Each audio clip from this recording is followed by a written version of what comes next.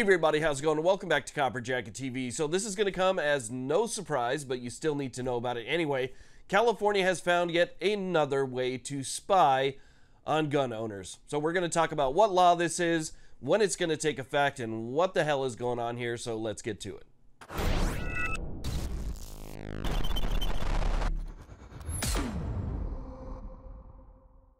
Now, real quick before we get started, I just want to apologize for my voice. I have 3 little kids in elementary school, and I swear every time they bring something home, I get it. It's just got to be bad genetics, or I need more vitamin C in my diet. I'm not sure what it is, but I'm going to try and hold it together here. Also, real quick, if you haven't subscribed yet and you're watching this video, do me a big favor. Hit that subscribe button. It's free. It only takes a second, but it really does help us spread our message. And that little alarm bell will let you know when new videos come out. So with that being said, let's get to it.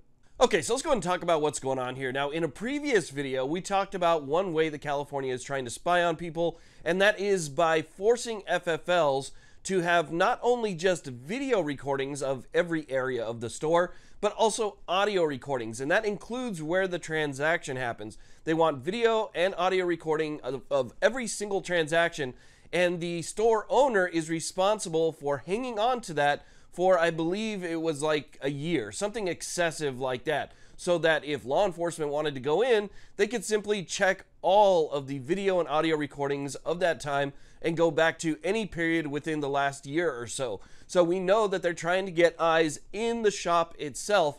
This is something different. Now they are taking a kind of a play from the federal playbook, and they're applying it in the state of California by now forcing credit card companies and banks to change their merchant codes in the state so that they know when you're getting something from an FFL. So instead of it just coming up as sporting goods, now they'll know exactly what you're getting.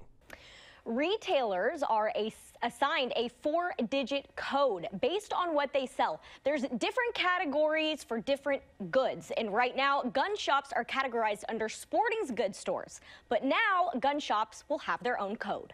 Now, while those who support this might try and make it seem like it's not a very big deal, it's benign, it's not even really worth paying attention to, this is a very big deal, because what they're doing is they're singling out these transactions and making it easier to search those transactions by separating it from standard sporting goods. So your standard sporting goods, there's not really a way to go in there and kind of siphon out the stuff that they might want to know about.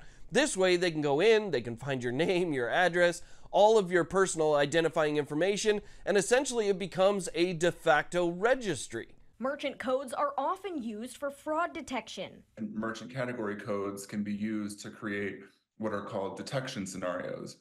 The detection scenarios say, hey, something's not right here, take a deeper look, see if there's a problem, and if so, report it out to the law enforcement. Now, another very troubling thing about this law is that it's going to allow financial institutions to flag your purchases and possibly send those flagged purchases to the California Department of Justice if it fits this specific criteria. So for instance, let's say that you get paid, right? And it's $1,000.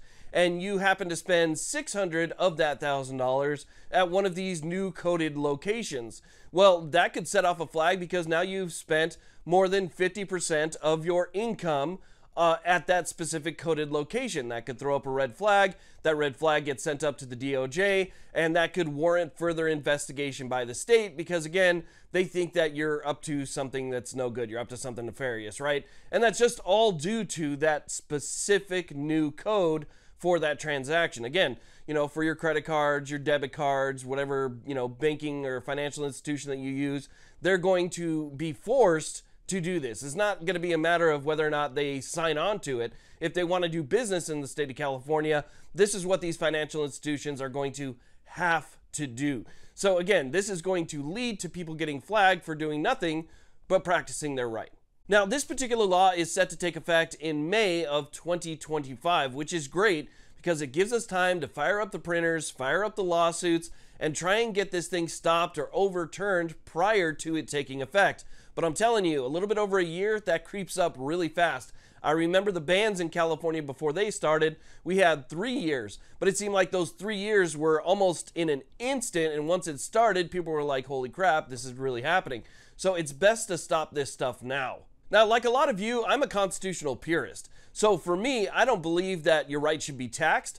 I don't believe that your rights should be delayed. I don't think that they should be able to monitor your rights. I don't think that there should be a registry or a way to look up somebody who is just practicing their rights. I think that all of this stuff should be completely off the table. So again, for those people who might not think that this is a very big deal, it's a very big deal, especially in a state like California, where they have been pretty hostile to people in that particular segment.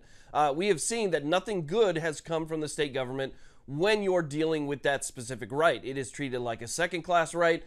Forget it, it's treated like a fifth-class right. It is not even considered a right to the people who are passing laws there, constantly infringing and constantly violating that particular right. So again, in the state of California, this is even more urgent. Now, in order to preserve whatever little voice I have left, I'm going to cut this short, but I wanted to let you guys know about that because it's going to cause a lot of problems and a lot of headaches for people who are just trying to do something that is perfectly legal. So anyway, again, I wanted to let you know about that. I want to thank you all very much for watching. Again, if you haven't done so already, hit that subscribe button, that little bell notification to let you know when new videos come out. And a thumbs up is always appreciated. You guys have a good one.